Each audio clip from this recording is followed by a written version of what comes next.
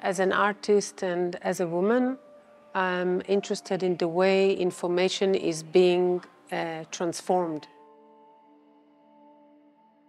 In this exhibition, it started from the archive of David Storm Rice, an art historian, a researcher, and the archive was based in the Islam Museum in Jerusalem and was about to be thrown away. And on the base of this archive, and especially on the base of what's missing in this archive, we built this exhibition. So the archive of David Storm Rice is mainly macro images of vessels from medieval time, between 12th centuries and the late 14th centuries. What you see on those macro images are mainly hunting scene, are mainly war scene. What I did with those macro photographs is I refragment them even closer and regendered most of them. So every king became a queen and every warrior became a female warrior or a feminine warrior or a binary warrior. So the information that travels from the original vessels to the gaze of David Storm Rice as a white Western researcher that looking at those vessels.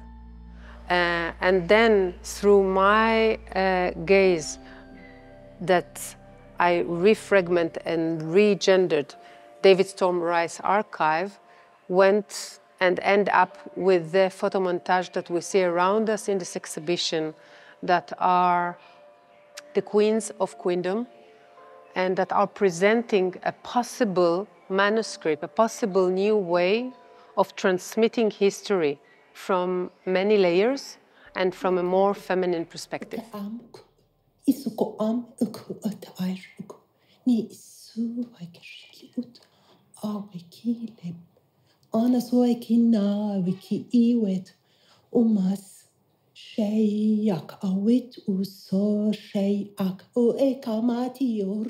For navigating future codes for this museum, I expanded the collaboration with Maisoun Karaman. She's a Palestinian healer, to create a new sound work that is presented here.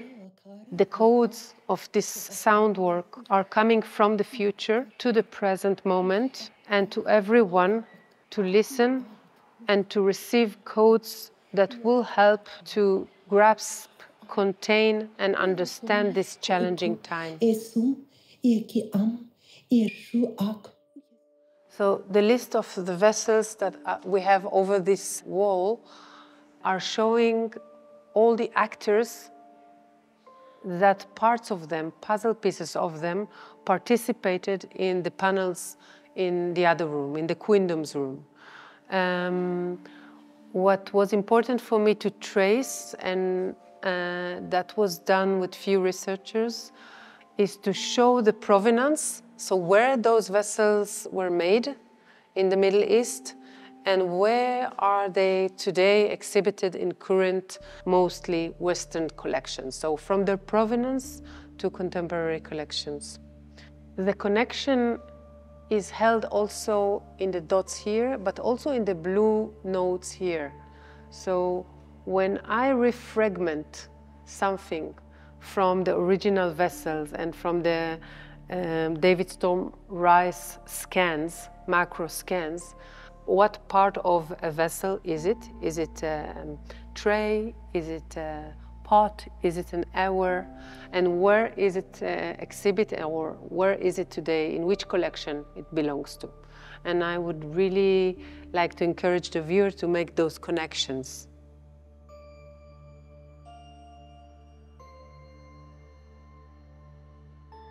Es ist die erste Präsentation von Ilit Azoulay in Österreich mit einer Einzelausstellung und dieser Dimension und auch das erste Mal, dass das Projekt Queendom in seiner Gänze zu sehen ist. Also alle Paneele sind zu sehen und auch das fotografische Archiv von Ilit Azoulay, ihre Forschung, ihre künstlerische Forschung, aber auch die Basis, nämlich das Ursprungsarchiv, bekommt man einen Einblick hier im Museum.